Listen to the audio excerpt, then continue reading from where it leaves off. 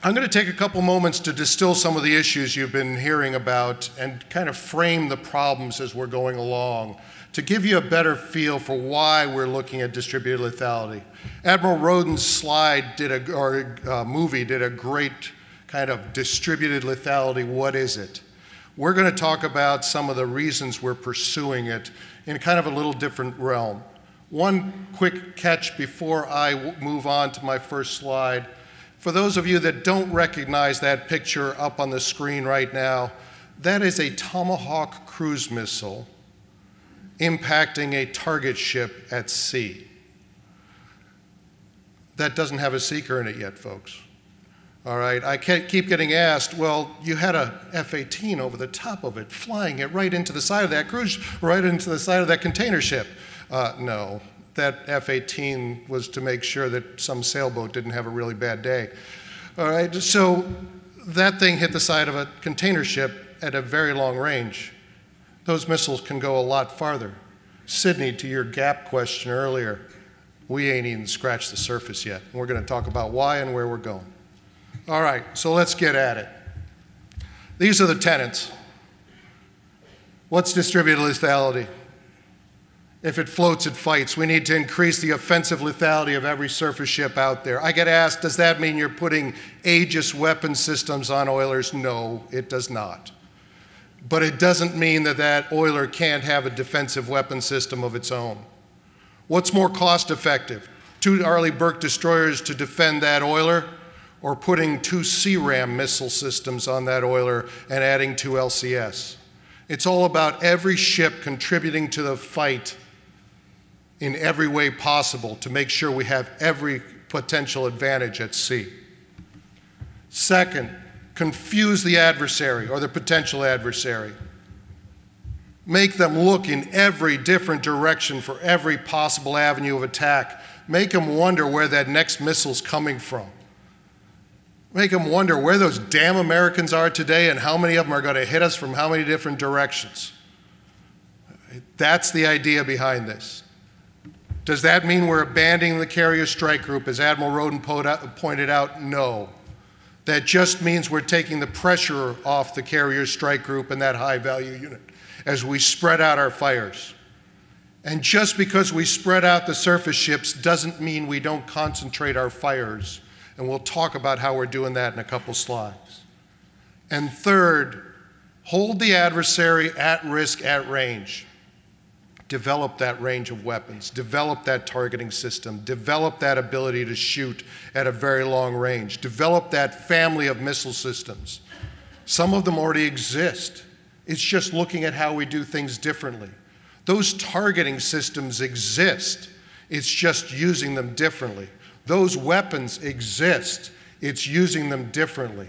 How do we hold an adversary at risk, at range, and make it effective every single day? And that's what we're going to talk about here in a couple seconds. But first, let's look at a little history. For those of you that have been under a rock for a while, blue is us on this side of the ocean, red is them, okay? So the blue on the left-hand side of the screen there is 1985, 3 decades ago. That was the range of our weapon, up to 10 times the range of the adversary weapon. 2015, it kind of swapped. We took our eye off the ball. We forgot about range of weapons. The last time we ordered and built a Harpoon cruise missile, 1988. That was the last time we upgraded a long-range, at that time, long-range surface weapon. We were kind of asleep. That's not to say we were neglecting, it's just we had other things on our plates. For those of you that say it's not about just the weapon, it's also about the targeting, you're absolutely correct. Now, blue at the top, 1985, our weapon. Gray at the top, range of our targeting. The problem is we couldn't see the distance our weapon went, so we didn't think we would use it, so we canceled the weapon. And the adversary didn't have anything that could shoot that far, red and yellow. They couldn't find us, they couldn't shoot us, so why worry about it, right? Well, history kind of tends to move along. 2015, Now we've got a weapon that doesn't reach as far as we can target. Yes, we can target out that far and even farther. And we'll talk about those in a little bit. But the adversary hasn't been sitting there. You can't bring a knife to a gunfight. You have to bring a gun. And it's time we changed our weapons and brought the guns to the gunfight. It's not just a single-axis threat anymore. In 1985, it could come at you from any direction, from undersea, from any direction, from the air, from the surface. In 1999, we changed down to a single-axis threat, or no-axis threat, or no threat at all. And we started to go to sea in that manner, and we forgot how to do all the things you were talking about earlier. We forgot how to do MCON. Why? Because nobody was shooting at us and nobody could shoot us at range. We have to relearn today the lessons we knew in the 80s. We have to get back out there and see exactly what Admiral Roden and Admiral Kilby were talking about. We have to retrain ourselves to do this again and again. We have to understand the adversary's advantages, and we have to move on towards them, and we have to understand the adversary's disadvantages. We have to bring another capability, and we have to go at it with the understanding that it's a multi-axis threat. Make matters worse, we build weapons in an ever-growing, ever-slowing, ever more complex bureaucracy that does nothing more than create more requirements on top of more requirements to slow our processes down at every turn. We can no longer live with 7 to 10 years to develop something to counter this. We can no longer live with tactics that aren't updated every 10 years. We can no longer live with ships that go in, get built once, and then for the next 35 to 40 years never get changed. That's what Admiral Roden was talking about with getting out there and changing things quickly. That's what Admiral Kilby was talking about, changing the tactics, getting after this, and figuring out where we are. We have to integrate everything to develop those systems rapidly. We have to integrate our systems with the understanding that they will fight as networks. We have to integrate our systems, and it's not just the problem you see here. There are solutions to this problem set, and we're going to go there. One, this should be simple and self-evident. Increase our lethality. Two, we're starting to call it 3 ways to kill everything. I recognize that may not be the nicest way to talk about things, but folks, our job is to kill people and break their toys. There's nothing else in the world that matters. That's why you have a Navy. All right? I got it. There's also, yeah, I got it. There's presence. You know, presence without lethality is impotence, okay? So let's talk about lethality and deterrence, okay? So 3 ways to kill everything. What does that mean? Find, fix, finish. Locate them, target them, and drop something on their forehead, okay? That's what this means. Capability and capacity enough to induce doubt into any potential adversary so they don't even leave port. They got it, they don't want to fight it, they don't want a piece of it, leave them alone, let the Americans go, and we'll pick on somebody smaller. Okay, that's the idea behind distributed lethality. It's hard to do. I showed you this slide last year. Capability on the y-axis going up, more green, better. Capacity on the x-axis going out, more green, better to the right.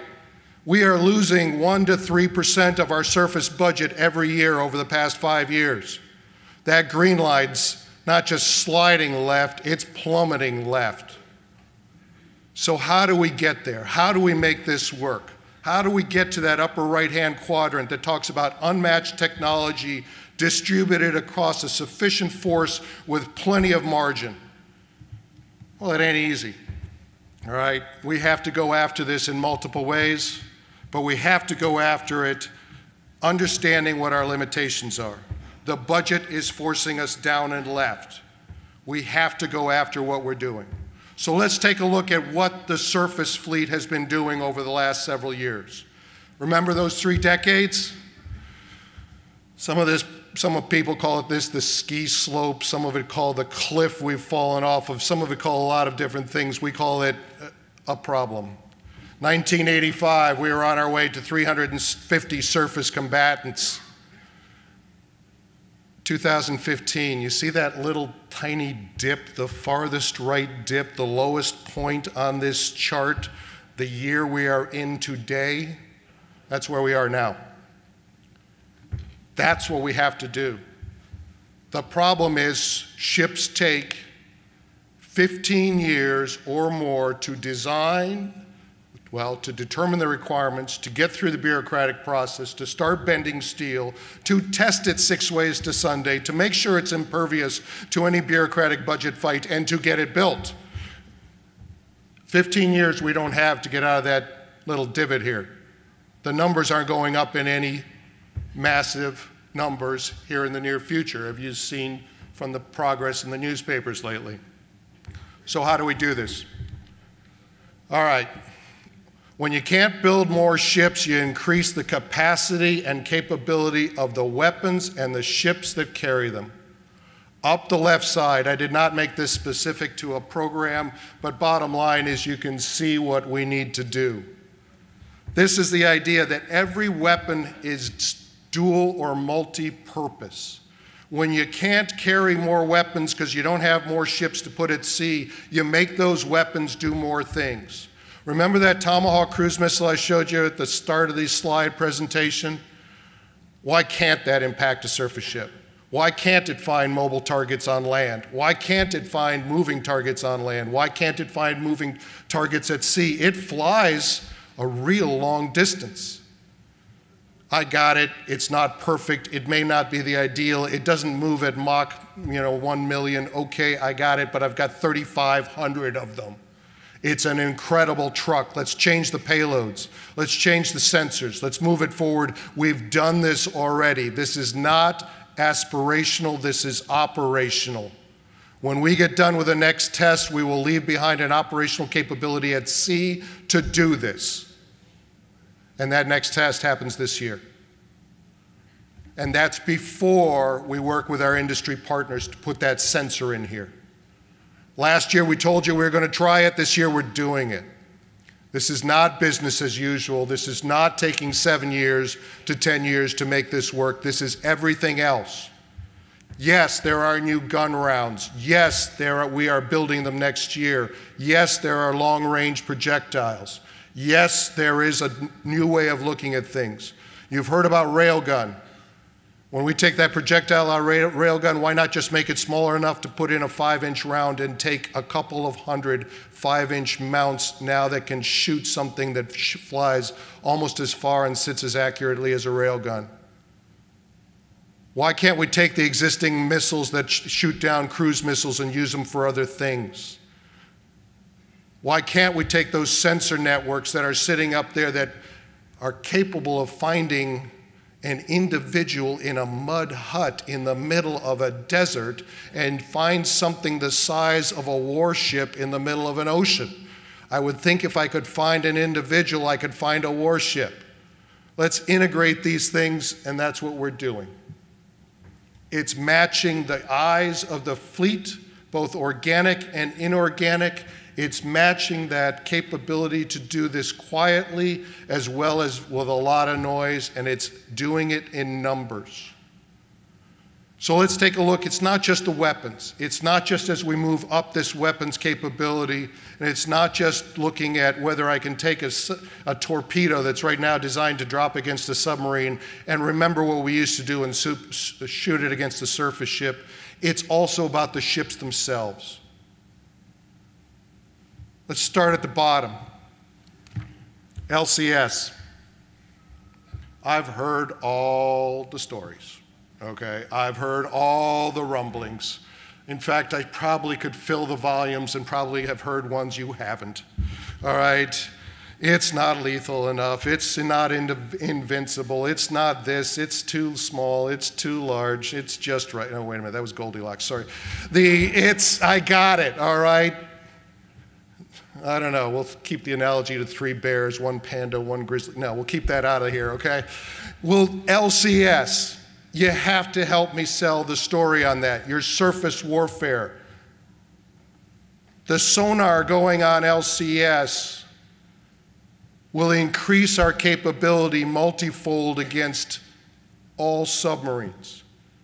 Folks, if our submariners are afraid of a continuous active sonar at double-digit miles, what do you think the adversary's submariners are afraid of? If we've proven that a continuous active sonar reaches out, what do you think it's going to do to the adversary's submarines? It's going to push them out. I've got it. It's not perfectly tested. I've got it. It's not perfect. I've got it. It's like every other ship we've had. Arleigh Burke took years to get down the channel, and then we weren't sure if we were going to have to tow it to Norfolk to get there before so Arleigh Burke could speak at the commissioning. Okay, we weren't sure we would make it. We did unnatural acts to get it down the river and out the channel and down to Norfolk. In shipbuilding terms. Okay, I see some of you snickering. All right, but bottom line is we got it there. It's like every other ship. We're building it, we're deploying it, and we're figuring out what it can do. Fort Worth is doing amazing things. Yes, there are still naysayers. You know what a lot of those naysayers' problem is? You didn't write the stack of reports that was required to build this ship. All right. I found a great quote on this system. And if you'll allow me just for a second, it's a translation from the Italian, so I'll try to get it right. The permanent bureaucracy is dedicated to a single mission, to change nothing.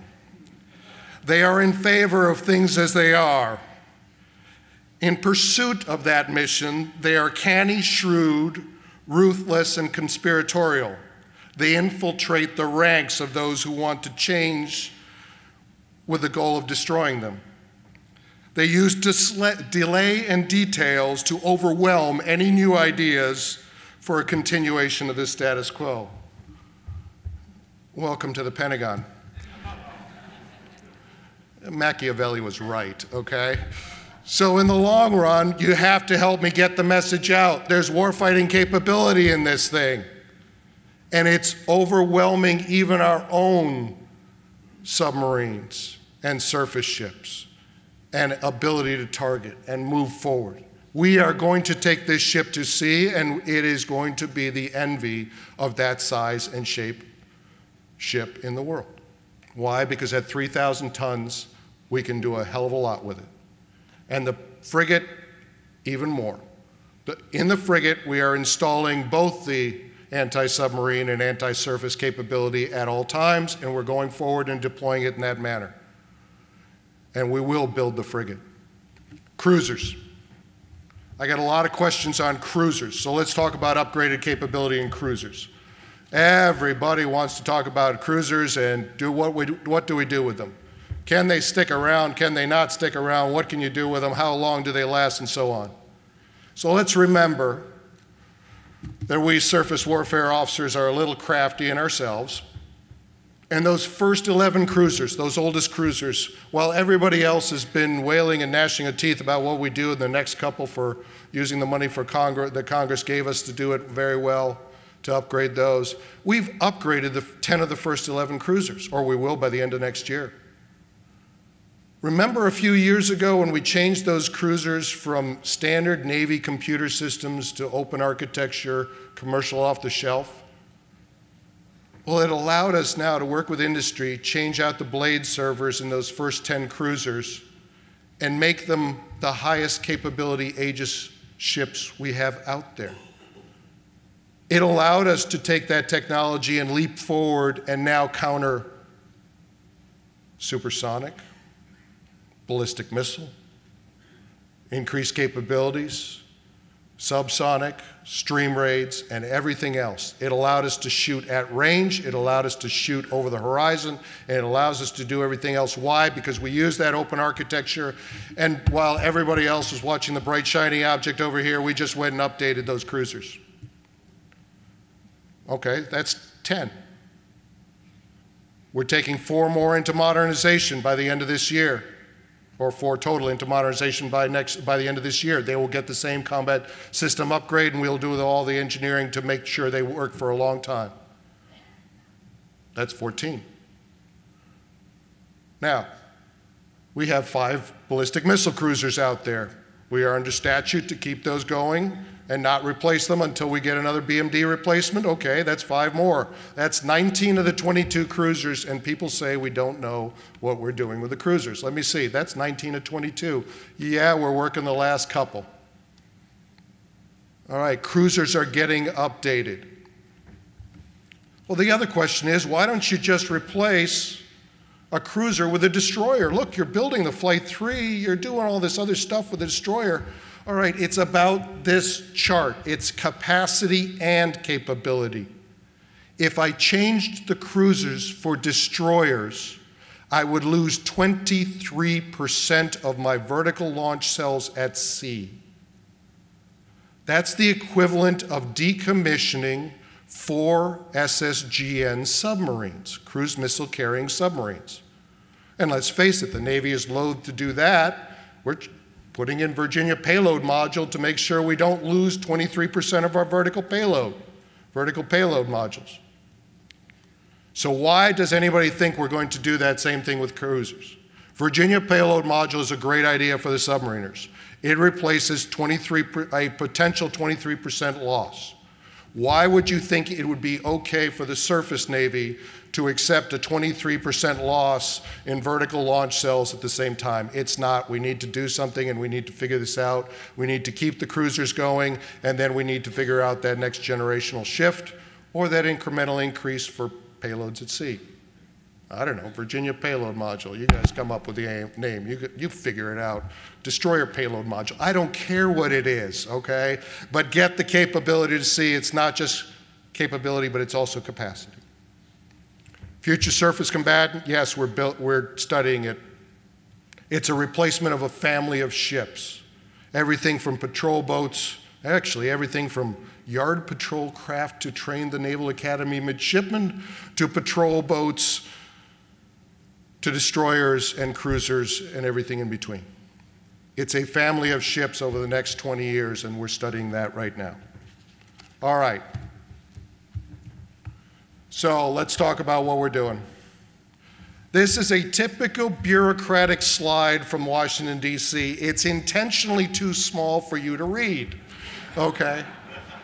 It's intentionally too complex for you to read, and it's intentionally made up, and the dates don't match anything in reality, okay? Why? Because I don't want you trying to figure out what we're doing. But let me tell you a few things we are doing. Admiral Roden said that we are going and deploying that 3-ship group to determine how we fight these. That's on there. We're going to deploy to another group to look at MCON and relearning that. That's on there. We're going to fly Tomahawk against a moving surface target. That's on there. We are going to use fighter tracks off a modern fighter to fire an SM missile off a Navy surface ship and impact an incoming track. That's on there. We are looking at every different way of using every different existing sensor, weapon, and ship type and proving it. Yes, we are pushing forward to install over-the-horizon missiles on LCS this next year, and if we can do it, we will. So let me use an example in here. Let me wrap this together in a kind of a different way, using Admiral Kilby's and Admiral Roden's concept together. Admiral Ferguson from Europe came to us. Actually, we walked past each other in the hall about about a year ago. And he looked at me and said, I have a new threat in the Eastern Mediterranean. I have a threat that's going to threaten those ballistic missile destroyers on station in the Mediterranean. Can you do something about it? Okay, let's take the normal process. We study the problem. We write a lot of studies. We pay $10 million for somebody to write a sub-study that tells us we should go do this. I got a 4-star telling me to do this. I kind of get it. All right, and then we go spend 7 years in development, testing, and everything else. There's an alternative. We simultaneously procure, develop, move money, test, and move forward. 7 years on one hand. I think I saw some of them out here in the audience.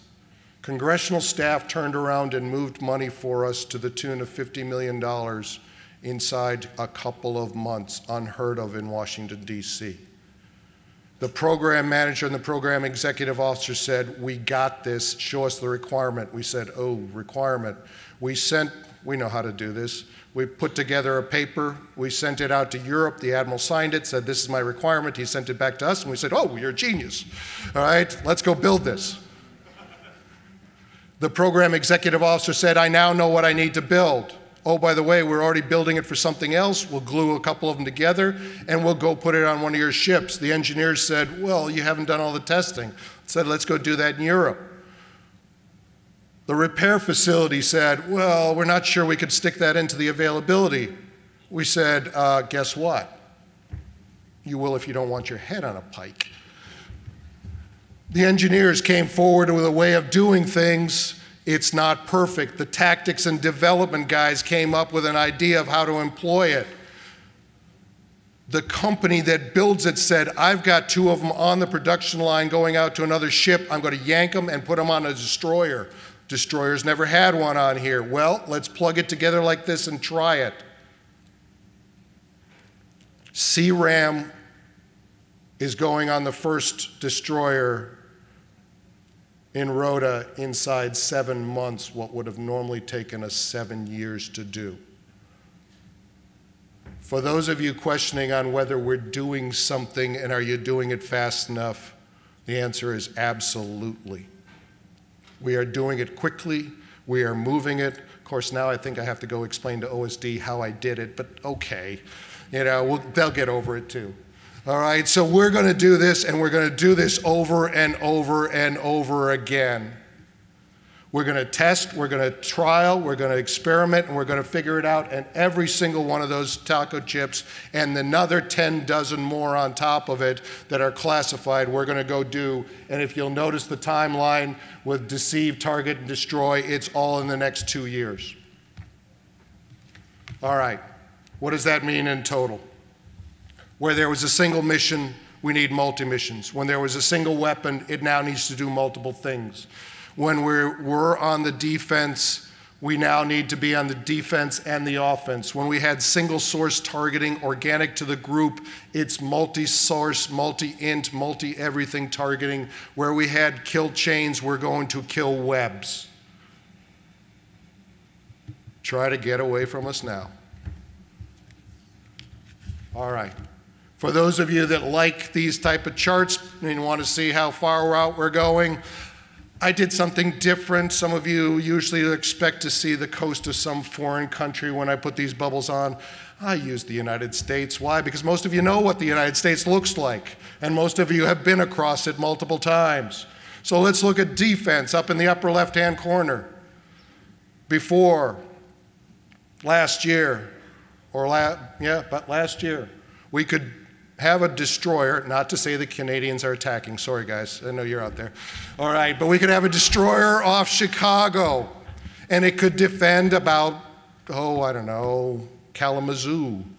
All right, this year we will have a destroyer, we could have a destroyer off Chicago and defend Detroit, Toledo, Indianapolis, Erie, every place else, all stretched out, and we will be able to defend that in depth. Offense. Let's say there was a ship off the Virginia coast. Last year it could defeat another ship off the Virginia coast. The end of this year, a ship in Boston Harbor is not safe. At the end of this year, south coast of Long Island. We're not attacking Long Island. Don't take me, nobody misconstrue. But ships and land targets out to that range are now at risk, and the adversary had better take notice. It's defense in depth. It's hit them at range, and we're on the offensive. And we're pushing forward, and we're going to do this inside a couple of years, despite what everybody thinks. Why? Because we've got the teams together that can do it. Admiral Roden's leadership, Jim Kilby pushing forward, and now that the lights go down, I'll turn it over to the General. All right, thank you very much. We'll take questions at the end.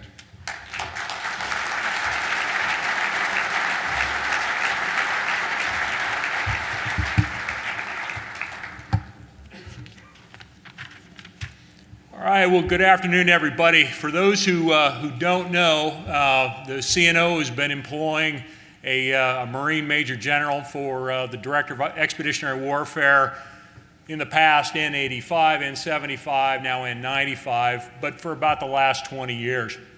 And my purpose is to help integrate Marine Corps requirements, Navy requirements, so that we can put together a naval voice when it comes to expeditionary warfare. And as I like to tell people, if the Navy and the Marine Corps are aligned, there's nobody else, no other service that can stand up to us when it comes to making our case to the public, to Congress, or even in the Pentagon itself. So what I'll do is I'll just take a couple of minutes and go over the N95 Expeditionary Warfare portfolio, and then I'm going to center in on the surface ship side of things, specifically amphibious warships. Next slide, please.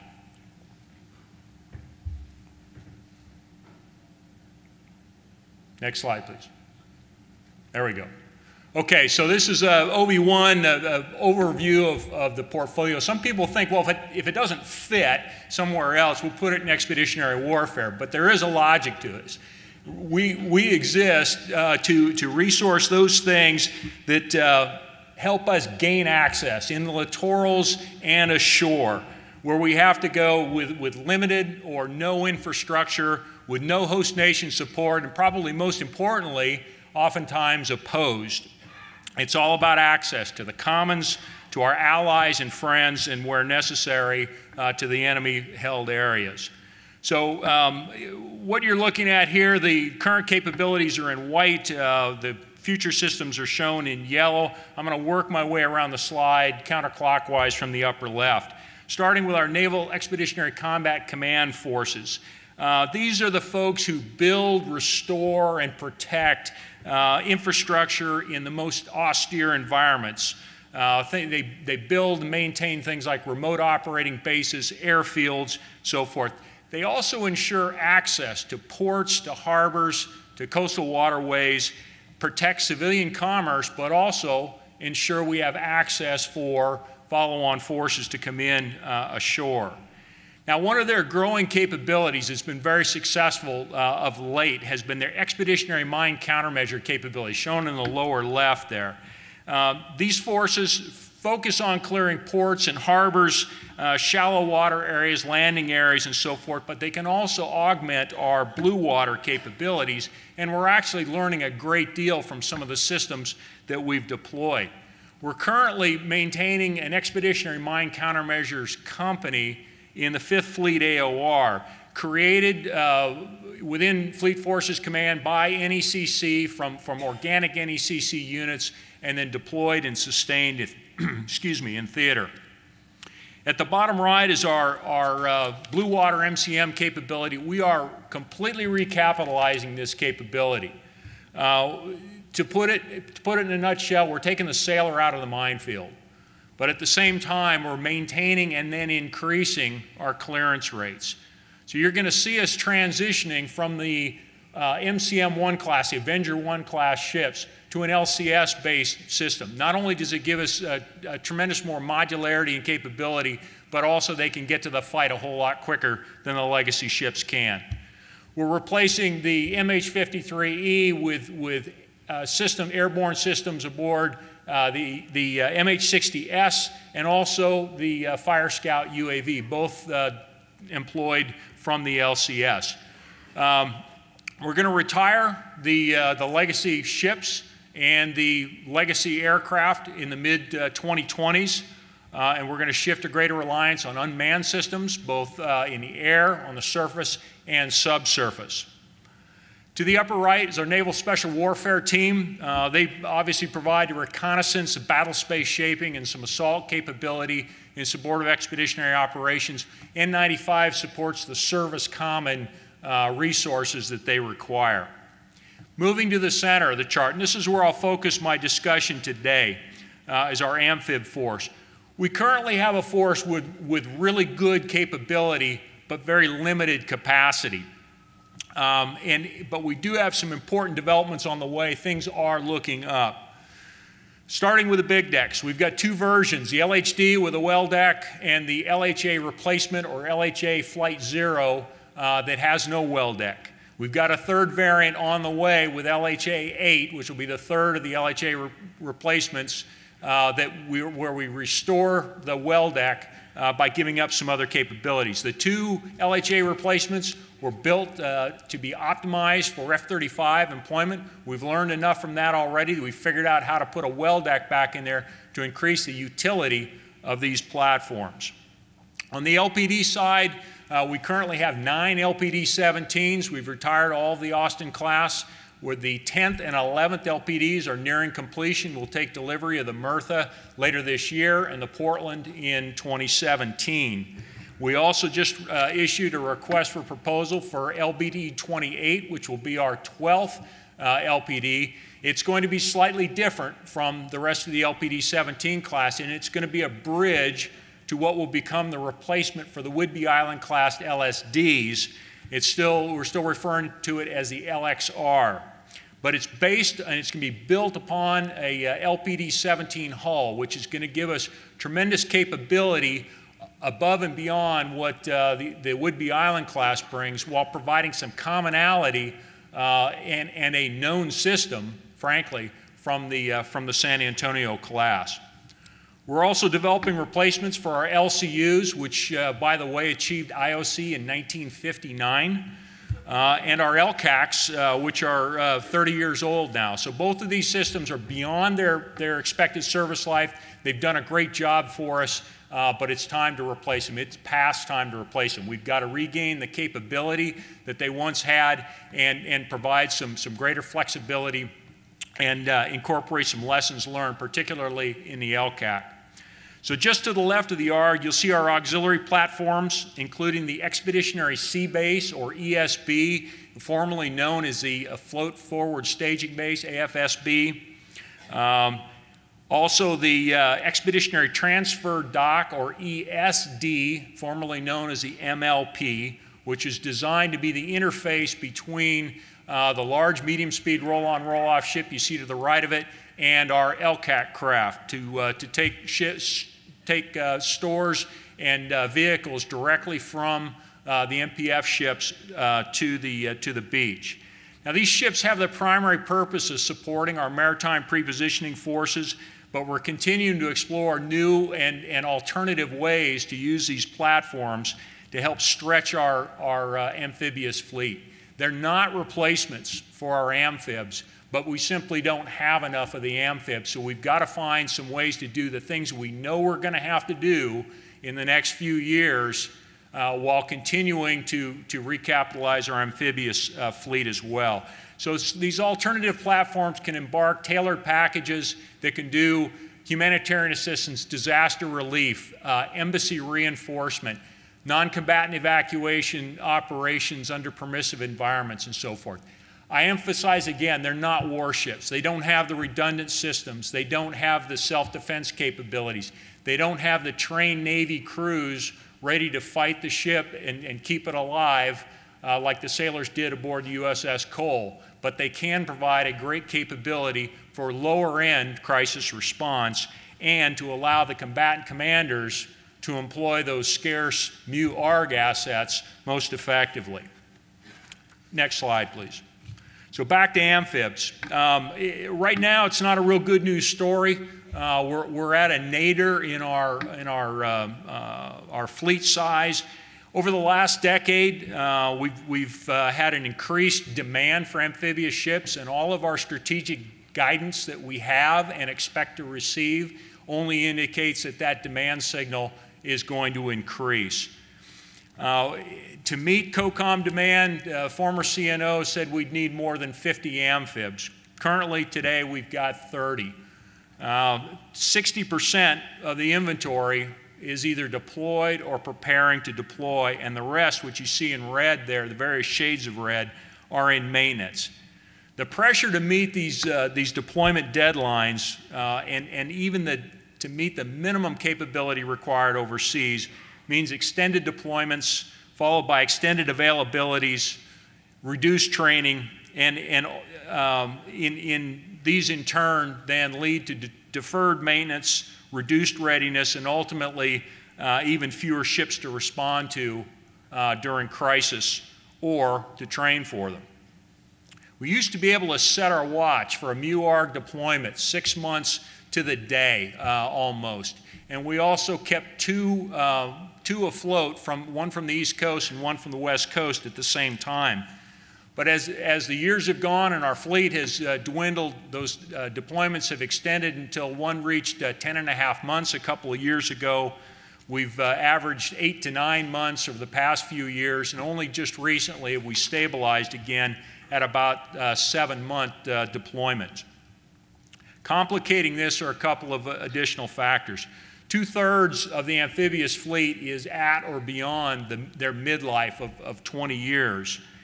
And our future shipbuilding plans are all based on these ships reaching their expected service life of 40 years. And we've got a ways to go before we can be confident that in our next classes of ships to decommission, which will be the LSDs followed by the LHDs, will in fact make it to their expected service lives. Next slide, please. So the first point really for me is numbers matter. Now, Pete just showed a slide a little bit, and it's easy to say, well, as the amphib fleet has gone down, so has the whole fleet, and that's absolutely true. One complicating factor with the amphibs is that they're not interchangeable. We can't swap out an LSD for an LHA and so forth. So when we get down to 9 LHD LHAs like we have, or 9 LPDs where we currently sit, we have very limited capacity to back each other up on that. Where we stand today at 30 ships versus where we were at 2001 when we had 38, some of the things that we simply can't do today that we could back then. Again, I mentioned 2 ARGs at sea with MEUs embarked. We used to do a contact relief entering the Mediterranean or in the Western Pacific, even into the Indian Ocean. Two MEUARGs out at the same time. Down at Camp Lejeune, we have 3 MEUs down there, 22nd, 24th, and 26th. We only had 2 MEU headquarters on Camp Lejeune because there was always one of them deployed. We've since had to clear out a building to make room for that 3rd MEU headquarters because we are not deploying as often. We can't surge during crisis. If you think back to the wheel chart there, you can kind of figure out what our surge capacity is based on what we have deployed and what we have in maintenance. But the reality is we're going to fall well short of some of the requirements if things don't change. We don't send out single ship deployers like we used to. These are, some people refer to them as presents, but actually they were targeted either for doing humanitarian assistance, doing partnership interoperability training, and in other ways shaping the battle space and ensuring that we'll have access to areas when we need it. We've done one major live force amphibious exercise, and I define that as 10 amphibs or more together, one major exercise since 2000. And while in the first part of the last decade, our operational commitments were the pacing item, that's what prevented us from doing it. Recently, it's been the sheer availability of ships that weren't either deployed or on a very tight timeline to prepare for the next deployment. And then one of the things that has suffered for a long time now is routine training with sailors and Marines aboard amphib ships. So I'll tell you how it has been in the Marine Corps. When things were really tight during OIF and OEF, the only Marines that were going to the MEU were the Marines who had been to the MEU. So those with shipboard experience, we kept recycling them because we needed the experience. Given that we have the attrition in between deployments, we had to maintain that core of people, yet it was cost prohibitive, time prohibitive to train up everybody else or other people to be able to go as well. So what we've developed over the years as the inventory has decreased is fewer and fewer Marines who know how to operate aboard ship, who know even just how to get around a ship and what a ship's routine is like. They've got to learn that for the first time. We don't want them to learn that for the first time on their way to war. We've also been forced to defer essential upgrades to the amphibs to keep these ships relevant.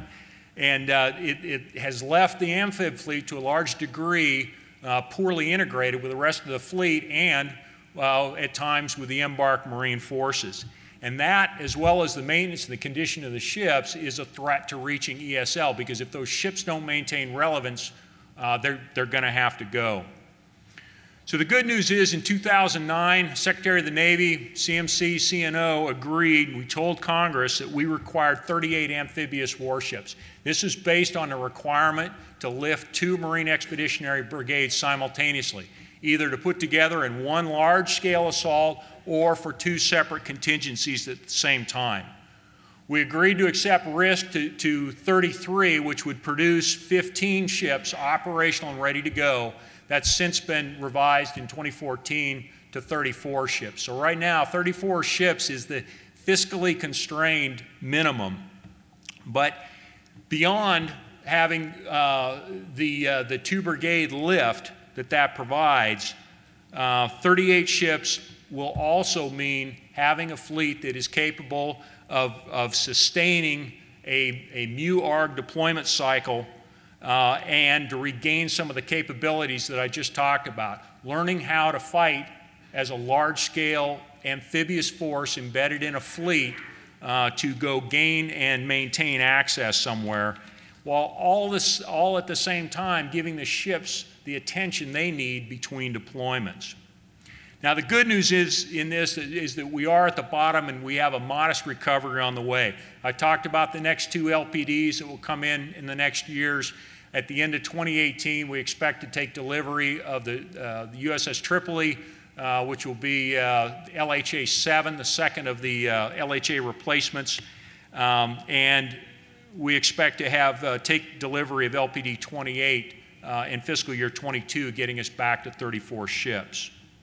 Now, the plan is based on our fiscally constrained environment, so we continue to defer the purchase of those last 4 ships. And one of the things that we've got to do is be ready to build those additional ships at the appropriate balance between the different classes of ships when the fiscal climate permits it, because we have demonstrated the need, and again, based on the strategic guidance that we have, we don't see that changing anytime soon. Next slide. So the counterpart to sheer numbers is maintenance and modernization. I won't dwell a lot on this, and I know you're going to spend some time on this later in the week, and that's a really good thing. But maintenance leads to capacity. It increases the number of ships that we have that are ready for tasking. But keeping them ready also means we're going to lower the maintenance costs, reduce the backlog for maintenance, and also help ensure that these ships do in fact reach their expected service life. Modernization also helps us reach ESL because it keeps the ships relevant. It also helps us gauge our future shipbuilding requirements. We replace obsolescent equipment, but we also lower our costs, we improve our interoperability, and we pace the threat. And don't get me wrong, this isn't about simply spending more. This is about getting more for what we spend. So one of the bright spots here, and it's going to help us in the future, is taking an enterprise approach towards taking care of these ships. So over the past year or so, the stand-up of the Surface and Expeditionary Warfare Maintenance and Modernization Committee, known as SWMC, process. This is similar to what aviation did with the Naval Aviation Enterprise about a decade ago. But what SWMC does is work towards alignment on surface ship maintenance across the entire surface fleet and amphibious fleet, aligning our maintenance goals, priorities, and help us apply the resources, however scarce they might be, in the most effective way. It also helps us speak with one voice about what we really need to sustain the fleet. Now, the current budgets aren't going to let us buy our way out of the maintenance and modernization challenges. But SWMC process reviews and validates all the requirements. We look at specific ships. We look at trends both within and across the classes of ships. And then we look at solutions, and then we prioritize for execution. It helps us gain consensus on the top priority issues, sustain those priorities through the programming and budgeting cycle, and better understand where we're taking risk and asking the nation to take risk. Now, when we receive the fleet's prioritized requirements list, their IPSLs, we already have seen them, and we've already discussed them, and we know where they fit in. Resource sponsors, program offices, and the other stakeholders are all involved. We use basic but comprehensive metrics to track plan versus actual cost, deferred maintenance action, execution of availabilities, and in figuring out where we are versus where we plan to be. Identifying obstacles and bottlenecks and revising processes and making changes where necessary to remove them. It allows us to focus on which troubled ships or equipment or systems that need priority funding and repairs, and improve probably most importantly, improve the planning of future availabilities. Next slide.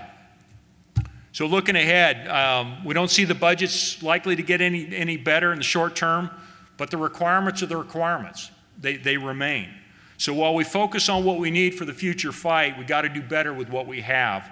Our people, the power tools, and the money we receive to take care of both of them. We're going to continue to transition several of our platforms and systems, and we're going to upgrade the ones that we're keeping. We're going to work towards greater commonality, interoperability, and reliability, while also increasing utility outside of traditional roles, alternative platforms, integration of amphibs into the distributed lethality concept, integration of the F-35, which may be the most significant change we make in the next few years, and then greater roles for unmanned systems. We're going to need help from industry to find ways to get more out of what we have, to reduce costs, stay within budgets and schedules. Bottom line is we're all in this together, and we're in it for the long run. And then finally, we'll continue to develop the enterprise approach to help us do all of the above.